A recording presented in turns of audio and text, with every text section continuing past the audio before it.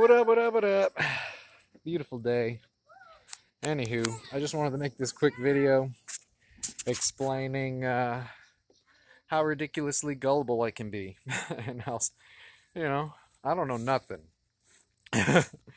Yesterday I woke up, first thing I woke up to was my brother sent me this, news article about Elon Musk accepting AMC stock as as payment for Tesla. And then, so whatever, I Googled it real quick, found the article. I didn't even read it. I skimmed it, and I was just like, what? But it didn't surprise me because I'm like, man, this guy is always up to freaking something. And then, what's it called? Lou from Wall Street or whatever. I saw he posted on Twitter, something like that, the same thing, tagging Elon Musk or whatever. But I just didn't get that it was a joke, There I go, being gullible and ridiculous. So never listen to me, never take my advice. I'm not really giving advice or whatever. I just give you my own personal experience or whatever. And really these videos are for me so I can look back and be like, wow, cool, that's where I was at that point in time or whatever. But anywho, it's a beautiful day, hanging out with my boy, just cut the lawn. And yeah, everything's good.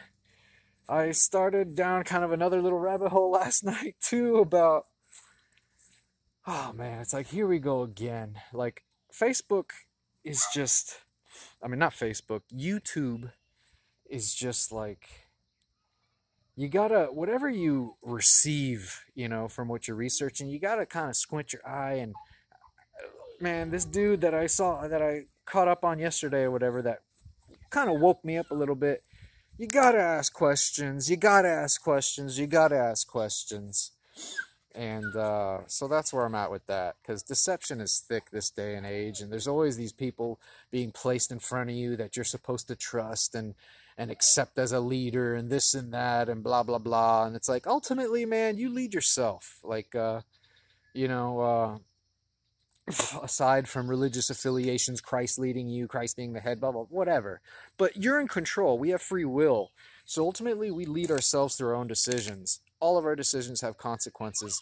So that's why we need to tread carefully. And I think there's even a scripture in the Bible that says, be careful how you hear. Our eye gates, be careful what you pass through your eye gate. Be careful what you pass through your ear gates. Be careful what you speak, be careful what you receive in your heart, and be careful what you, adopt in your mentality. But anyways, God is so tremendously good. I'm so blessed, and just woke me up. Got to take a step back and just got to master the basics, work hard, save money, invest, but invest wisely. You know what I mean? Do your due diligence, research, and inspect what you expect. That's what my pops used to say. So anyways, God is good. It's a beautiful day. And it's always going to be that way. In Jesus' mighty name I pray. Wow, look how blessed I am. I haven't showed anybody this, by the way, with the exception of, like, family in reality, but this is where I'm at right now as far as being blessed. And you don't even know my story. Nobody knows my story. Maybe one day I'll put it out there or whatever, but I have to be in like a mode or a mood where I want to talk about me and this and that and the other thing. But I used to live in a barn.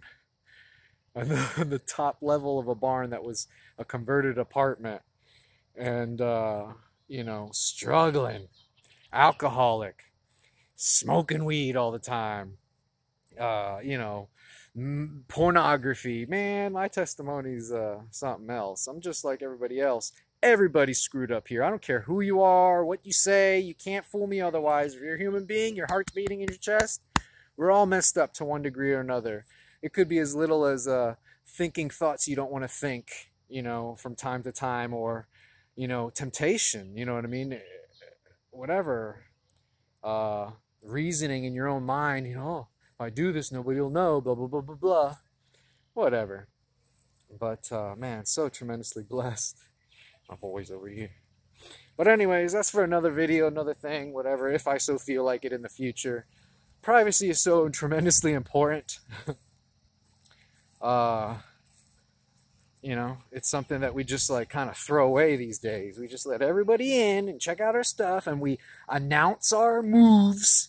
We announce our plays, right? We tell everybody everything. We give everybody the play-by-play like we're a sports announcer. Oh, I'm going to go do this. And oh, he's going to do that. Oh, man, sometimes you just got to do, right? And then after you do, you got to, you know, eventually when you're stable, you got that stability, then you share. You know, because like, I don't know, I think it says somewhere in the Bible too, don't let your right hand know what your left hand's doing. Man, sometimes you just got to be like that. And how foolish are we, especially in this day and age where privacy is so scarce, that we actually announce and tell the enemy who, you know, or we give the enemy access to our lives, to our inner workings, and to what we're doing.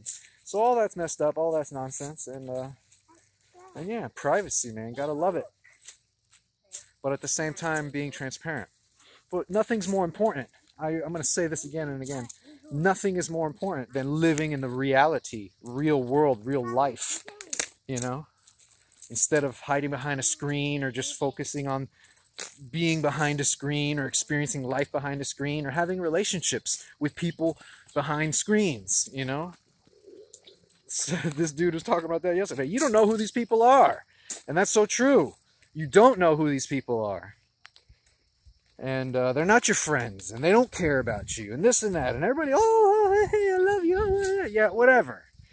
When your true friends, my dad used to say this, you can count your real friends on your left hand and have like 3 extra fingers.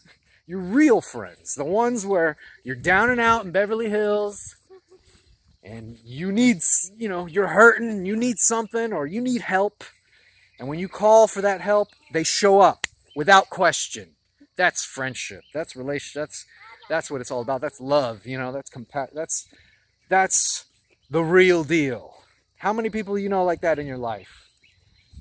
Pastor Darby used to talk about this. Oh, you think you got real friends on your internet? You got 3,000 friends on there. Why don't you ask them for $10? Ask them for $10, donation, whatever. See how many people give that to you. They're your friends, huh?